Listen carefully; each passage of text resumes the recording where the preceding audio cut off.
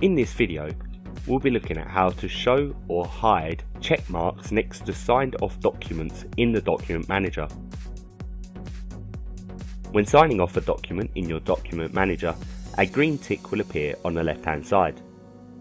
You have the option to hide or show these tick marks if necessary. To show the icons, select the Tools tab, then select Options. Within the options, select Roles on the Properties sidebar.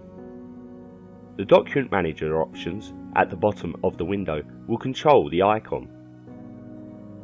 If you wish to hide the check marks, select Separate Column from the drop-down, then return to the Document Manager. Within the Document Manager, right-click on the column description and select to hide the column. You will see the column is no longer visible.